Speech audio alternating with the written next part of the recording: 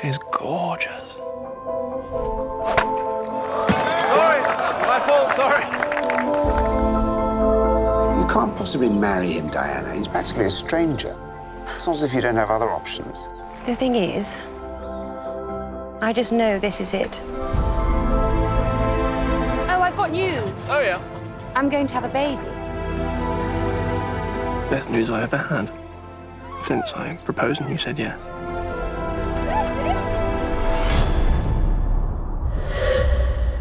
Robin? I can't breathe.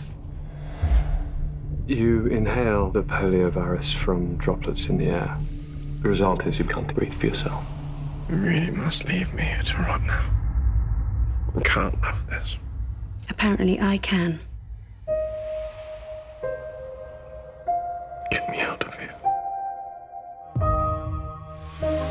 No one with your husband's disability exists outside a hospital, anywhere in the world. Darling, I've just had an idea. It does his breathing for him. This is amazing! Hooray! There'll be no stopping you now, old boy. Right, so are we plucky or pitiful? I think definitely plucky. His old dowagers are tough as nails. What exactly is it you want from me? Well, We want more of these chairs. for people like Robin. No one's ever believed it's possible to live as you do. This is bloody marvellous. Well, we should show them. Now, when I first became paralyzed, I wanted to die. But my wife wouldn't let me. She told me I had to live to see our son grow up. So I went on living. Your life is my life.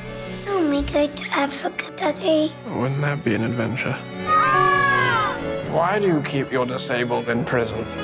Go back to your patients and set them free.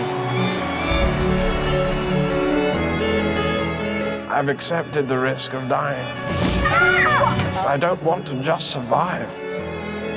I want to truly live.